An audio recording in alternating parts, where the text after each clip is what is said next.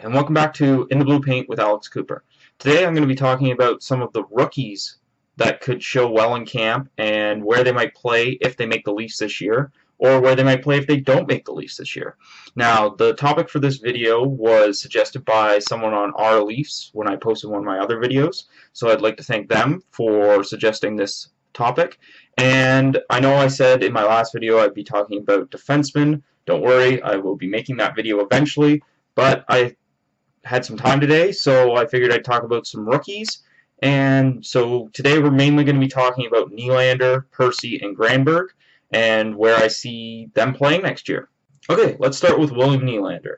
Now, he's the Leafs' first-round pick from 2014, and as such, and as a top 10 pick, everyone's really excited about him in Leafs Nation. However, if he's not playing as a top 6 player in the NHL, he's not really suited in terms of his size to play in the bottom 6 or his experience. He's never played in North America before.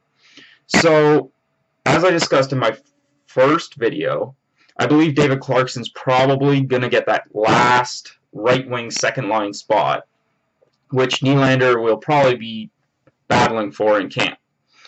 Because Clarkson makes so much money and is a veteran, I feel like the Leafs will start him there to start the season, and this will probably mean that Nylander goes to play either back in Sweden or hopefully in the AHL, where he can start to adjust to the smaller ice in North America as well as get used to Toronto. Having said that, if Clarkson is not successful on the second line, which if he plays like he did last year, he won't be playing there long, then Nylander might be an option for the Leafs to call up, get his 9 games in, and see what he does in that second-line spot. So I think Nylander, even if he shows really well in camp, he probably won't start the year in the NHL. I'm hoping he starts the year in the AHL, where he can adjust to the game. And so let's move on. Stuart Percy. So Stuart Percy is a defenseman who the Leafs drafted in the first round a few years ago in that Bigs draft. Now, he played last year in the AHL and was very successful with the Marlies as a defensive defenseman. And he plays the left-hand side, which, depending on how the Leafs line up their defense this year, could be useful. I really think he would have to have an excellent showing in camp to be considered to start the year with the Leafs, but he's got the ability and he's shown that he can be a defensive guy in the AHL, so I can't see him as not being a call-up for the Leafs this year. Now, the third guy I want to talk about is Petter Granberg. He played with the Leafs in 1 game last year against the Ottawa Senators at the very end of the season when the Leafs were out of it and they were just trying to finish off the season. And he looked really good in that game.